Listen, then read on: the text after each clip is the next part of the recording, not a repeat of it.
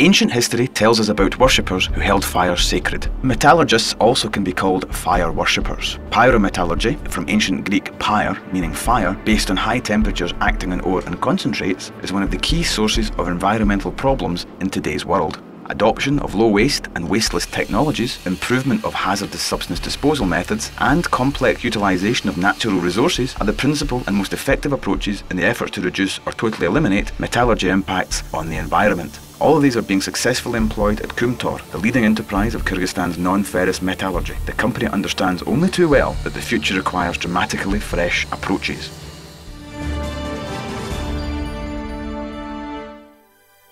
Ore processing at Kumtor is based on a universally adopted technology.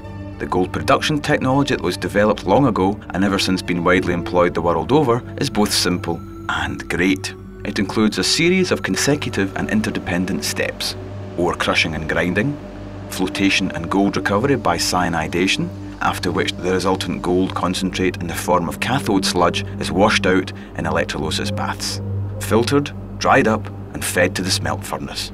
Now, let's look at this in order.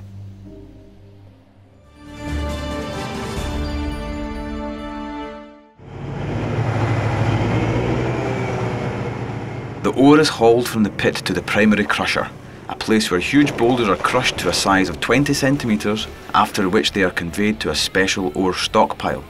The gold ore does not stay here for a long time, as it will be fed to the mill.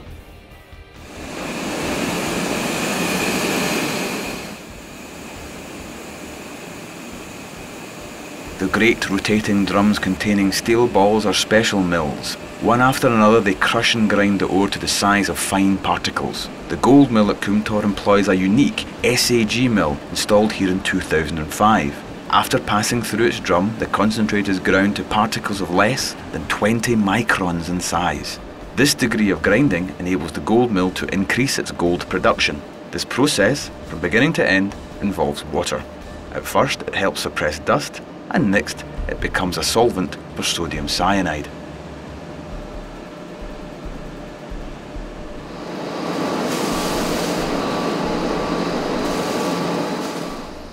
The process flowsheet includes the sulfide or froth flotation, the non-ferrous metals recovery process, which is unique for Kyrgyzstan. Флотация с греческого языка означает всплывание.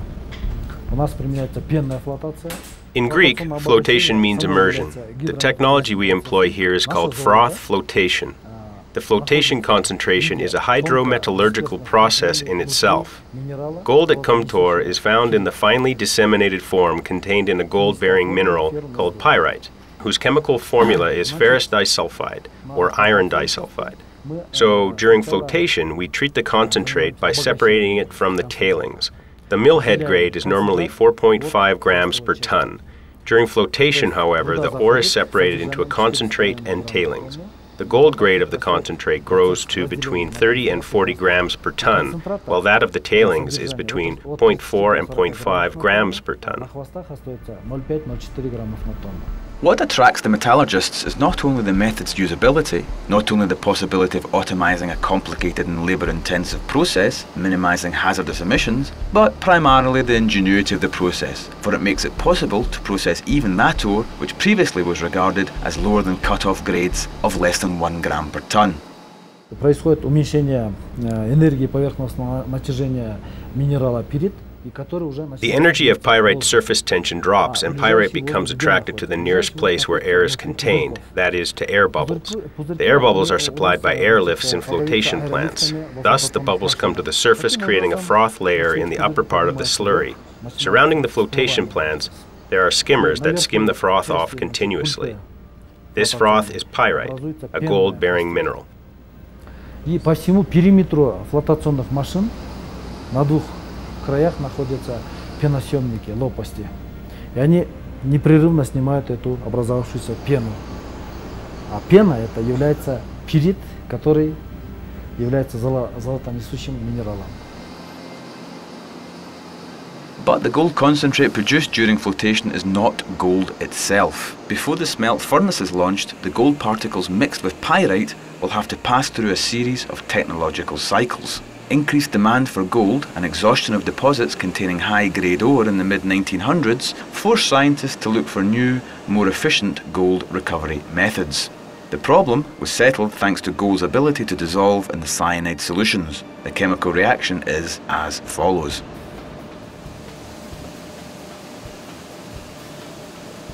This method was called ore and concentrate cyanidation. During cyanidation, the ground gold ore is treated with a lean solution of sodium cyanide, after which the resultant compound is brought into contact with zinc dust or special ion exchange resins. These substances are used to recover and settle pure gold. The remaining stages of the gold recovery process are quite easy. Initially, cyanidation was adopted by large plants, yet shortly afterwards it was modified, and now it is, in fact, the sole universally accepted gold recovery method. The Kumtor mine is amongst the leaders in the employment of this method.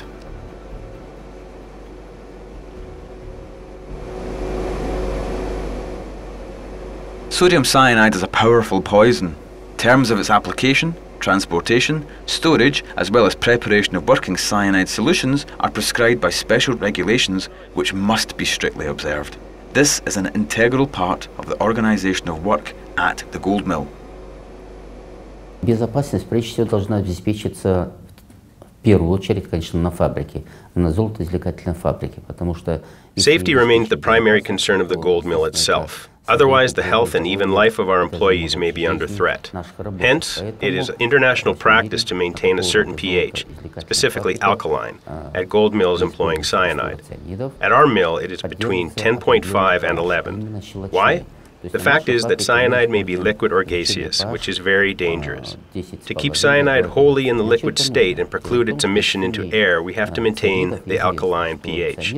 That's why the gold mill has safe working conditions with no cyanide vapors in the air, which can be seen by means of special gas analyzers installed in places of potential hydrocyanic acid vapor emissions. Для того, чтобы весь цианид был именно в растворенном состоянии и не выходил в воздух, поддерживается щелочной pH среды, в которой проводятся все эти реакции. Поэтому на фабрике у нас обеспечены безопасные условия, практически отсутствуют вредные пары цианидов, а это можно наблюдать по специальным газоанализаторам цианидов, которые установлены в тех местах, где возможен выброс паров синильной кислоты. To recover gold from cyanide solutions, carbon is used. After passing through the chain of slurry tubs in which cyanidation of ore takes place, activated coal absorbs gold in solution and becomes enriched up to 400 to 4,500 grams per tonne. Next, the gold-containing coal is fed for desorption, during which the alkaline solution of sodium cyanide washes gold away from the coal, after which the resultant gold is fed to the electrolysis baths. Уголь, он имеет Coal has a microporous structure built of three types of pores: micropores, mesopores, and macropores. If you examine coal under a microscope, you will see it has a sponge-like structure. It is precisely in the micropores that gold deposits, because the micropores are the size of gold ions, 264 picometers. Одинаковые с размерами ионов золота, которые составляют 264 пикометров.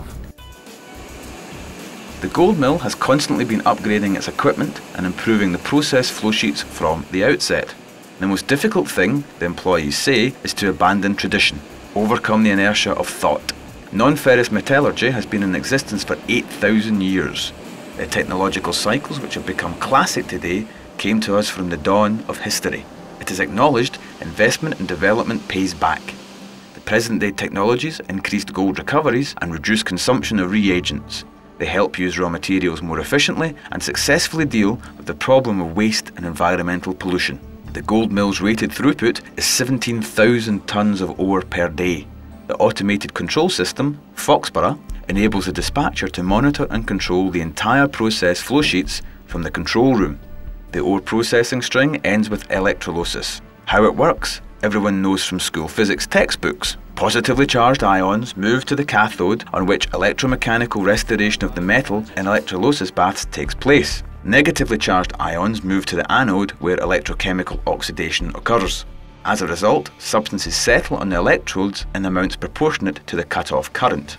In other words, the positively charged ions, cations, deposits on the cathodes to produce the cathode gold sludge.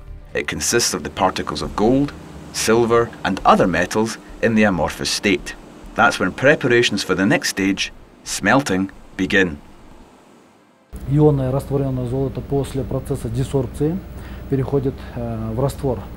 The gold sludge is the product of electrolysis. Following desorption, dissolved gold settles on the cathodes in electrolysis baths.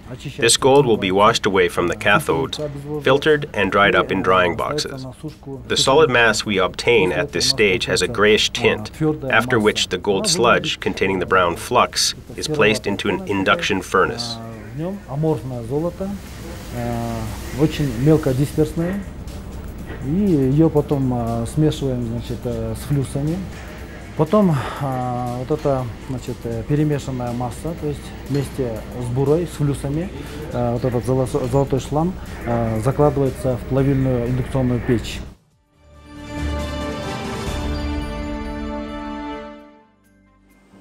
Gold smelting is the most picturesque, mysterious and closed of processes. It is the stage for which millions of soms were spent and the efforts of nearly 2,000 people were made. The mill operation is automated to the maximum. A great deal of things are done by machines. People here act as mere observers and controllers. In contrast, metal smelting and bar pouring are, however, a cycle which involves human input. The gold sludge and reagents that are placed into the furnace will be mixed up only manually. The dry cathode sludge will be mixed up with special reagents, fluxes, which are used to separate the sludge into gold and byproducts for gold purification purposes. В индукционной печи температура достигает до 1200 градусов по Цельсию. The temperature in the induction furnace may be as high as 1200 degrees centigrade. As we know, gold's melting point is 1064 degrees, while silver's is 840 degrees centigrade. The sludge melts in the furnace, while the difference of gold's relative density causes gold to deposit in the bottom part of the furnace. The admixtures, though, come to the surface.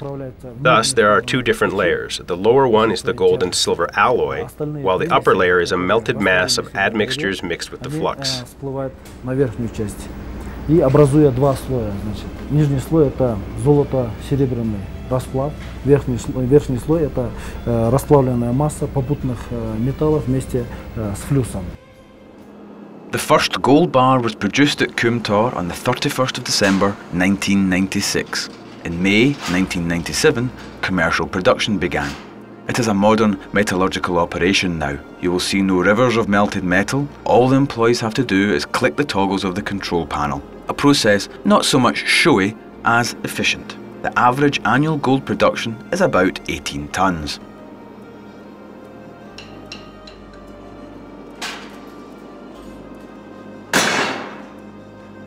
But even these bars are yet far from being pure gold. They are known as the door bars, containing gold of between 70 to 85%. The rest, although called admixtures, is valued no less than gold itself. Серебро, оно всегда попутно выходит вместе с золотом. Silver is always found in association with gold, its percentage being 15 to 30 in our bar. 15 до 30% в нашем слитке. The induction furnace meets the highest environmental standards. A special system controls the purification of its emissions.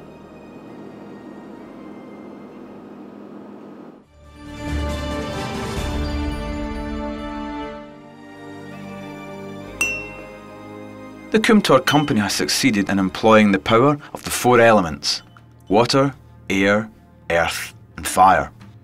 Moreover, it offers an example of responsible attitudes towards the environment. The mine employees realise that it is in the interests of the business to minimise environmental risks.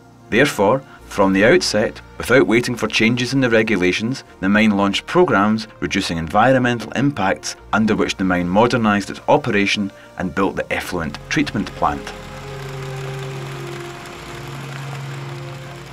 This unique chemical treatment plant is the backbone of the mine's environmental programme. The effluents containing residual cyanide are purified stage by stage to the extent that their discharges contain admixture-free water.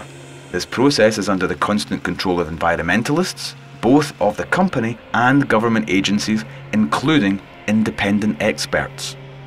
Весь технологический процесс очистки сточных вод, не только от цианидов, а также от тяжелых металлов, контролируется. The process of removing cyanide and other heavy metals from effluents is wholly controlled by Kumtor's environmental experts. Every 2 hours, they take samples and conduct express analysis at every treatment stage. This is the first guarantee that effluent treatment agrees perfectly with the method we use, the INCO method. The second guarantee is that all essential reagents are used in the required amounts, enabling us to purify the effluents by 99.9% and remove hazardous substances like cyanide and heavy metals. Вторая гарантия, конечно, это то, что используются те необходимые вещества в необходимом количестве для того, чтобы на 99,9% полностью очистить сточные воды от вредных веществ, таких как цианид и тяжелые металлы. The Kumtor mine employees are confident that green industry will replace ordinary industry. Great sums are spent every year on modernisation and advanced technologies. But it's difficult to express the environmental effect in specific expenditures because all this is about the future ecosphere of the Earth. An underground project is in progress at Kumtor. A decline is under construction to the southwest of the central pit, near the southern side of the Davidov Glacier. Underground production will reduce the mine's impact on the glacier's natural pulsation, movement and life. But what man cannot stop is the glacier's melting due to global climate change. Ледник Давыдова продвинулся вниз. То есть часть льда попала на более низкие горизонты, где таяние больше. The Davidov Glacier has moved downwards and is partially in an area of more intensive melting. Worse still, it got cracked during the descent. As a result, its surface has widened. The formerly smooth surface became cut and the melting process quickened. On the other hand, what didn't melt this year would melt in 10 years all the same. If global warming persists, melting will continue whether or not the Kumtor mine operates there. С потепления, то это будет продолжаться, независимо от того, там работает Kumtor или не работает, или если там даже вообще никто ничего не делал. Ours is a fragile world, and it's extremely important to preserve it for future generations. The present-day project at Kumtor has great ambitions, substantial financing, and perfect concord with environmental standards. By making effective use of the 4 elements, water, air, earth and fire, the company has proved that man can become a 5th element in maintaining the environmental balance.